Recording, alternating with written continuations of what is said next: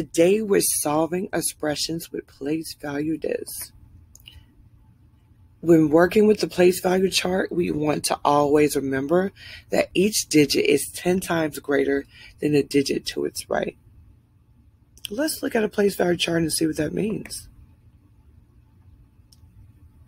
So we have 1, so we know 1 times 10 gives us 10. 10 times 10 gives us 100. 10 times 100 gives us 1,000. And scholars, when you hear that word place, I want you to think of the location on the chart. That's the 1s, the 10s, the 100s, and the 1000s.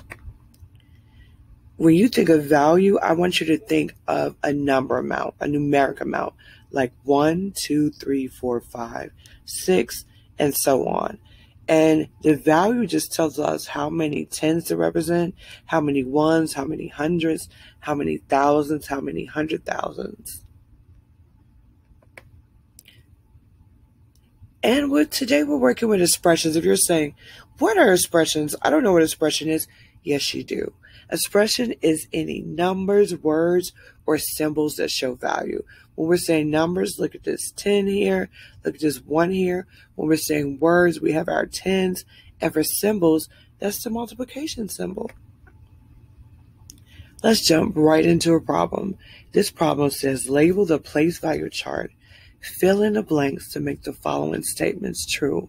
Draw this in a place value chart to show how you got your answer. So I have 10 times 1 ones. I have 2 blanks here, and I see ones, and I see equals blank. So I know there's going to be some conversion going on. Checklists are very important, and the way I'm going to create my checklist is I'm going to think of some of the instructions that the problem gave me, but also I'm going to think about the ways that I know that we'll solve. So one thing I remember from the problem is that it said, label the place value chart. The next thing I remember is that it said, draw place value dis. But I know in order to solve this problem, I need to draw place value dis to represent the expression. So that's my next step, drawing place value dis to model the expression. I know since I'm working with the power of 10 and each place value increases by 10 to the right, that I actually may need to bundle to the next place value. Then I think about the final step that the problem told me. It told me to fill in the blanks. Scholars, checklists are really helpful when solving problems. They're making sure you do all your steps. They're keeping you on track. Hi scholars, let's get started with this problem. First step, label the place value chart. We have our ones, our tens, our hundreds, and our thousands. Now we're looking at our expression 10 times 1 ones. Let's model those 1 ones. Now we have our 1 ones, but we see times 10, and I've heard different teachers say 10 things when it comes to the times 10.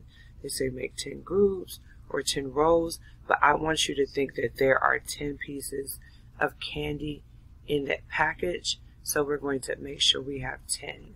So we have 1, 2, 3, 4, 5, 6, 7, 8, 9, and 10. So scholars, this is going to help us answer part of our problem. It says 10 times 10 ones equals blank ones. We know that we have 10 ones here. We are now going to add that 10 ones. We just add 10, 1, and 0.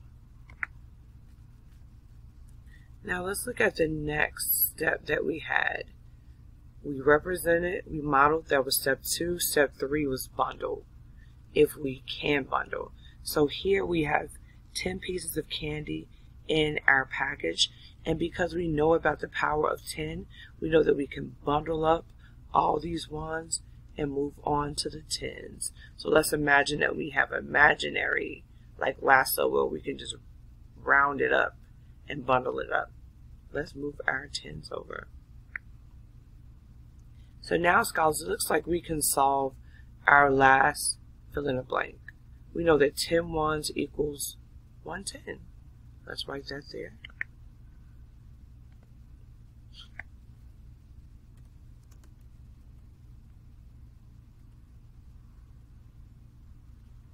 Let's just put an S right there since it's in that tens place.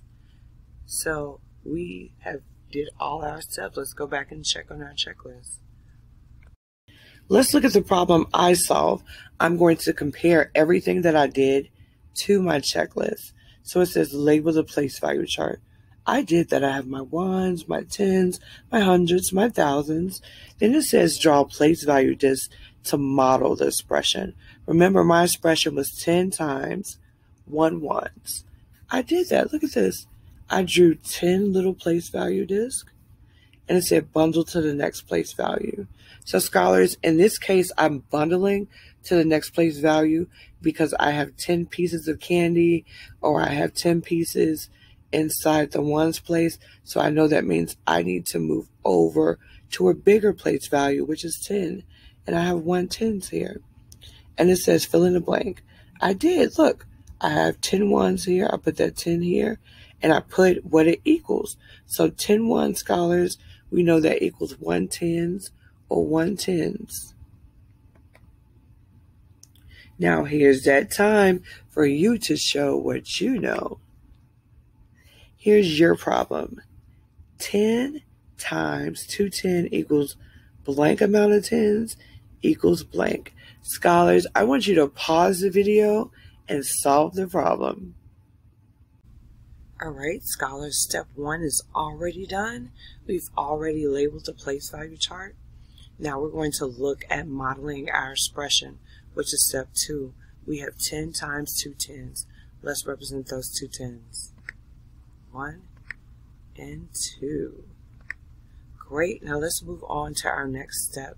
Remember, we're going to make sure we have 10 pieces or 10 rows for each 10. So let's get started. 1, 2, 3, 4, 5, 6, 7, 8, 9, 10.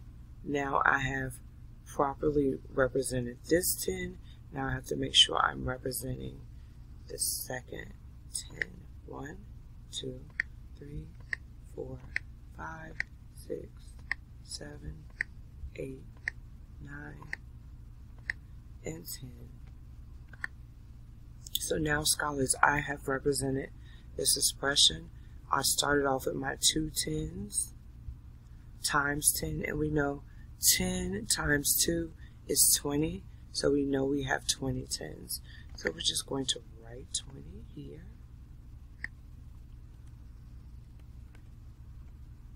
So now, scholars, we're thinking about our third step, which tells us to bundle to the next place value. We know for every 10 pieces of candy that we have, we can go get another big piece of candy from the next place value. So let's focus on this group of 10 pieces of candy, and we're going to imaginary move it over and turn that 110 to 100. We're going to focus on this group of 10 pieces of candy, and we're going to turn that into 100.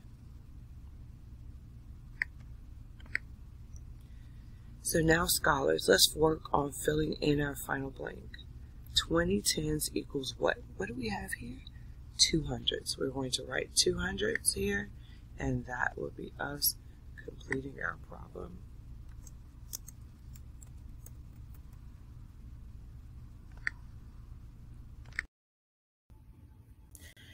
So scholars, this is how the problem should be solved. You should have compared your answers to the checklist. Let's see. Label to place value chart. Draw expressions to model. Draw place values to model expressions. And that should have been done. You should have had those 20 tens. Bundle to the next place value. We know that 20 tens would have given us 200s. And fill in the blank. 20 tens should be here. 200 should be here. I hope you had fun problem solving, scholars. Thank you for watching.